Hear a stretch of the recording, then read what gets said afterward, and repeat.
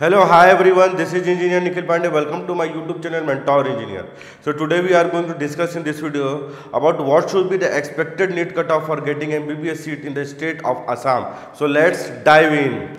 तो बच्चों आज हम जो है इस वीडियो में जो है एक्सपेक्टेड नीट कट ऑफ की बात करेंगे for getting MBBS seat through the 85% state quota counselling और through the 55% all India quota counselling. तो बच्चों मैं आपको बता देना चाहता हूं कि आपके जो सबसे पहले हम सीट मैट्रिक्स की बात करें तो यहाँ पर there are total number of 6 government medical colleges. यहाँ प्राइवेट मेडिकल कॉलेजेस बिल्कुल भी नहीं है, जिसमें से आपके गुवाहाटी मेडिकल कॉलेज है, तेजपुर मेडिकल कॉलेज है, आपका जोरहट मेडिकल कॉलेज है, सिलचर मेडिकल कॉलेज है, फखरुद्दीन मेडिकल कॉलेज है और आपका आसाम मेडिकल कॉलेज है।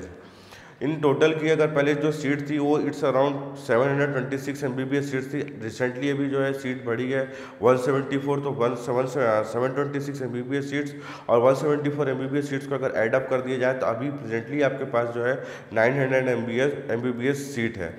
बट इसमें जो है आपकी अगेन आपको क्या करना है, 15% आपकी जो सीट रिजर्व रहेगी वो आपकी ऑल इंडिया कोटा के लिए रहेगी और 85% जो सीट जो बची हुई रहेगी वो आपके पास किसके लिए रहेगी, आपके स्टेट कोटा काउंसलिंग के लिए।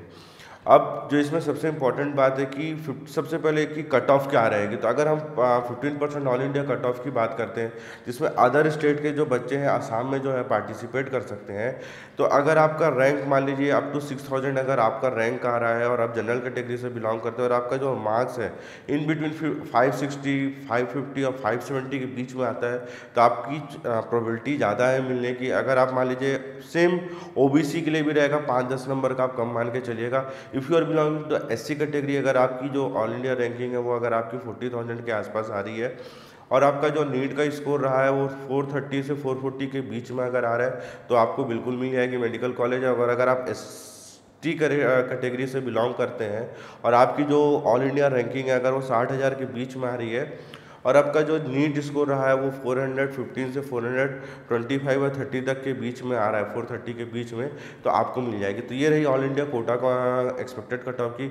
अब जो मेन बात करते हैं वो आपकी किसकी बात कर रहे हैं, 85% स्टेट कोटा काउंसलिंग। क्योंकि बच्चों आपकी जो नीट का जो कट ऑफ होता है अदर स्टेट से बहुत कम रहता है। क्यों? क्योंकि पिछले अगर 2018 की अगर बात करें तो 23,000 बच्चों लोगों ने जो है नीट के लिए जो है रजिस्टर्ड कराया था, जिसमें से 9,931 स्टूडेंट्स ने ही जो है नीट को क्वालिफाई किया।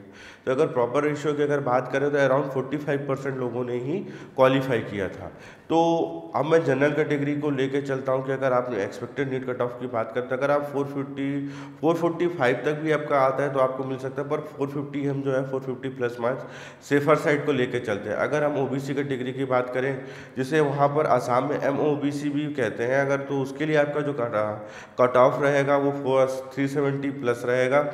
और अगर एससी कैटेगरी की बात करें तो 350 प्लस रहेगा। और एसटी में देखिए 2 कैटेगरी रहती है, अगर आप मान के चलिए 230-40 के बीच में अगर आपका आता है तो आपका आराम से क्वालिफाई हो जाएगा। एसटी में 2 कैटेगरी, एक STP है और एक STH है।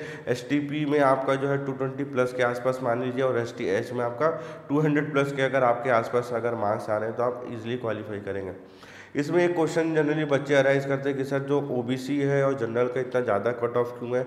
वो मेरे हाथ का नहीं है भाई, जो वहाँ का कट ऑफ रहा हुआ है उस रेशियो में मैंने बता दिया, उसको लेकर आप कमेंट बॉक्स में जो है प्लीज़ बिना मतलब कि आप बहस नहीं करिएगा आप। प्लस डेंटल कॉलेज है जो एक गवर्नमेंट डेंटल कॉलेजेस है, तो आप मान के चलिए कि जितने में आपकी ये कट ऑफ क्लोजिंग होती है वहाँ से उसकी स्टार्टिंग हो जाएगी आपकी किसकी, गवर्नमेंट डेंटल कॉलेजेस की। और जो इसकी ऑफिशियल वेबसाइट है वो है dme.assam.gov.in। मैंने ऑलरेडी इसके ऊपर बता चुका है और इवन तो इसका रजिस्ट्रेशन प्रोसेस स्टार्ट भी हो चुका है। एक चीज़ और बच्चों, इसकी जो है मेन बेसिकली जो काउंसलिंग होती है वो ऑफलाइन मोड में होती है, उसके लिए आपको गुवाहाटी जाके कराना पड़ता है।